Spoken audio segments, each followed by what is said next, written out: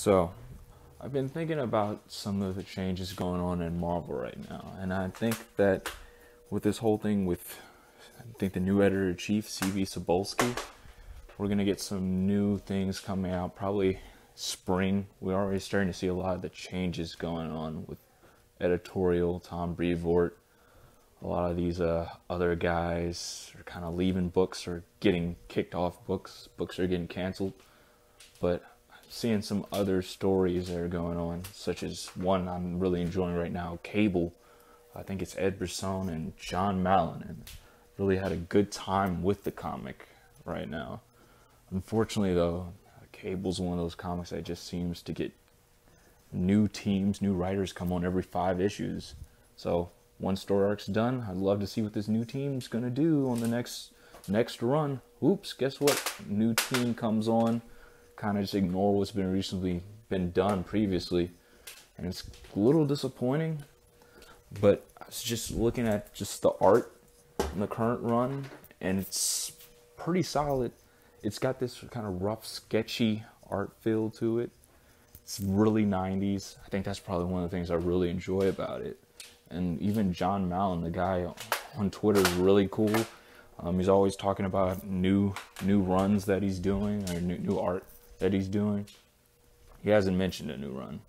I think he said he was thinking about doing something, some independent comic company, bounce around some ideas, but nothing's really happened. And he stated that I think issue 154 is going to be it. That's going to be the last thing, which is disappointing. I gotta say, I really wanted to see more of what him and Brisson were going to do, because the way this story's going on, it's introducing characters that have been from the previous X-Force comics, which if you have read like the 90s run with, I think, what's his name, Fabian Nicieza, you've got Greg Capullo was on there, Rob Liefeld was on there, I think, for the first 15 issues. Then you had, I think, when Strife came on, it was that huge crossover event.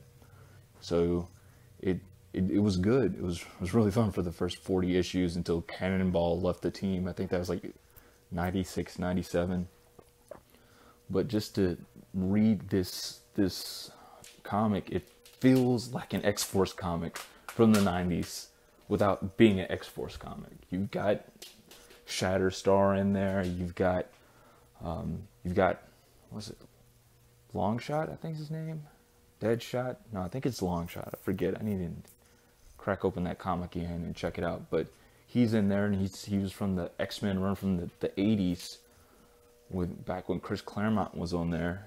You've got X-23 before she's become Wolverine in the current run, and a couple other characters. I think even Armor from Astonishing X-Men. So you've got some really neat things in there. It's new, but it's got a little bit of nostalgia, and it kind of mixes it together, and it's just a fun story with a lot of action in there, and there's no agendas, no hey, check this out, we're gonna talk about this person here, take this time to push our opinions on certain political things. No, it's just a well-written comic that's fun for what it is.